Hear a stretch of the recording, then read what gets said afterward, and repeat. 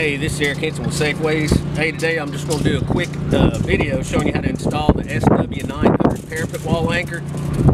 Typically used on a flat roof like this. We're on a project in Wilmington, North Carolina.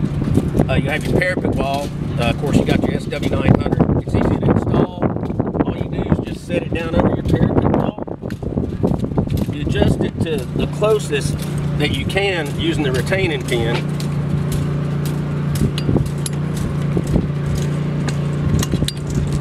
Put your retaining pin in. Once you do that, all you do is tighten it by hand using your two set screws, which are also padded on the inside to prevent any damage.